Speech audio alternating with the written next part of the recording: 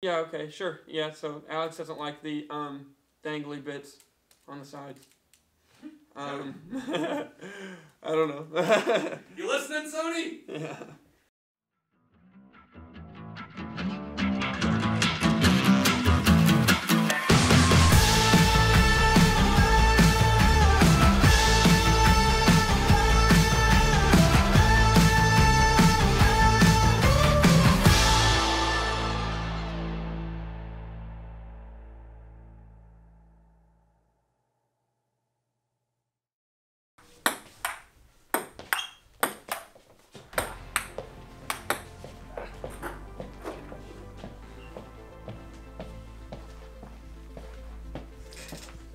Dab me up, fool.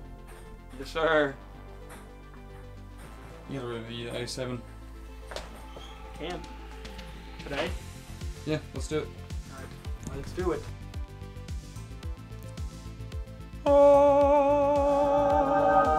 Okay. In a previous video, I discussed that I wanted to make a video about the A7 III, and more specifically, the A7 III and where I use it most. Where I use it most? At a wedding. So, now, it doesn't always look like this. Sometimes towards the end of the night, you'll see me holding it handheld like this. Throughout the day, I normally carry it on a Ronin. I've talked about this Ronin a little bit in the past as well. I do have the Freewell lens cap on this one, but it's the ND filter on there. So this is, again, just like last time, just so you know what it typically looks like in my scenario and when I'm using it, what I have with me. So let's touch on a few things about the A7 III and what we like about it on a wedding day. Specifically, one of my number one favorite things about the A7 III, and my main talking point when someone asks why I use this camera on a wedding, is because I can shoot up to 120 frames, okay? And it doesn't like do that slow motion thing where once it's at 120 and you pull the footage back, it's already in slow motion. It's still live footage. Well, what that means is it's also recording audio, which is huge. Sometimes on the go, you get these weird scenarios where you didn't even know you needed an audio clip, but then you're in the editing room and you got this moment and you were able to record it and still get slow motion maybe if you want a reaction that way, but also be able to pull that audio. It's situational, sure, but having it can be a lifesaver sometimes. So that is my number one thing about the A7 III that I love. Probably number two in that is going to be its low light. At a wedding, oftentimes at the reception, it gets a little dark. It's just DJ lights. So you want a camera that's able to provide a decent amount of that in-camera lighting without being too grainy. And the Sony A7 III is really darn good about that compared to some of my other cameras. This is a camera, again, that Alex and I both use. We love this thing, and those two factors alone carry the weight in of itself. Now, there's a couple of things about it as well that I do like. There are options that I don't use as often. There's like slow and quick settings on the very top that can be used. So as well as there's all the different like presets and like custom keys that you can set on here, which I have them set already. Have had them set the same way since I got the camera. I'm pretty sure Alex's are the same way. That way it's kind of uniform, and if we need to switch back and forth between cameras, we can do that. I do have the Tamron lens on this one. I like it specifically because it's 28-75, and I have a good variable zoom as well and can adjust when needed for those wedding days so I can get those tight or wide shots for like ceremonies and things like that. It's lightweight, which is huge. You know, I'm carrying it on the Ronin all day. The Ronin adds a lot of weight, so being able to have a camera that's not super heavy and big-bodied does help a lot. There are a couple of things about this camera that I have experienced that I would consider a negative. One of the early on in this camera's time, Alex's camera didn't do this, mine did. The bottom SD card slot like fried, and I had to go into the settings and change that up and put it to slot 2. And luckily, I'm thankful it even has 2 slots for SD cards, and like change that up. That could have been just a me scenario, but that was really unfortunate because that happened on a wedding day, and I was freaking out, and I was on the phone with Sony trying to get this back and forth, figured it out, and luckily I managed to do that. Haven't had a problem since. I still use the camera. I just have to use the second SD card slot. Another big downfall to this camera is it does not have the rotating screen that I'd like the Canons did.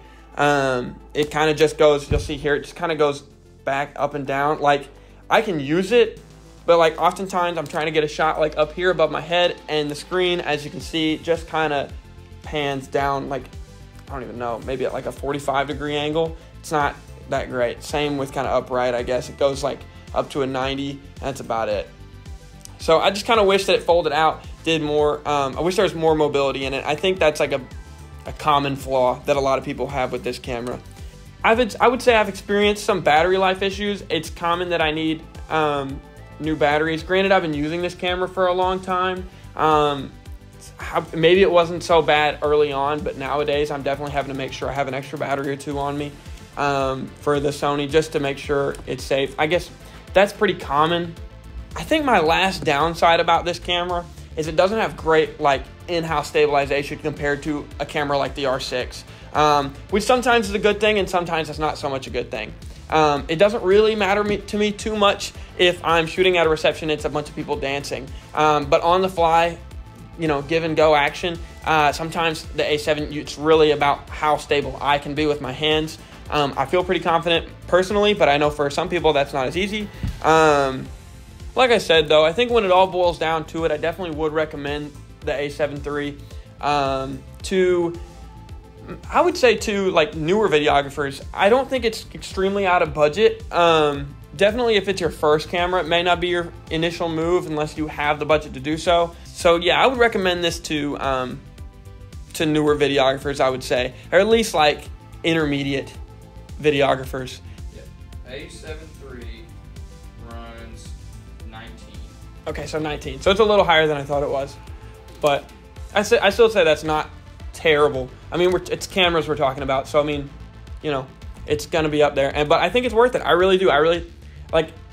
I have two of them. Like, I think it's definitely worth the budget. I think if you have it and can get it, I would recommend this. I mean, honestly, like I don't have anything bad to say about the camera. It's what I use all the time, every day. I don't really touch any of the other cameras. I don't use the FS5. I don't use the Canons.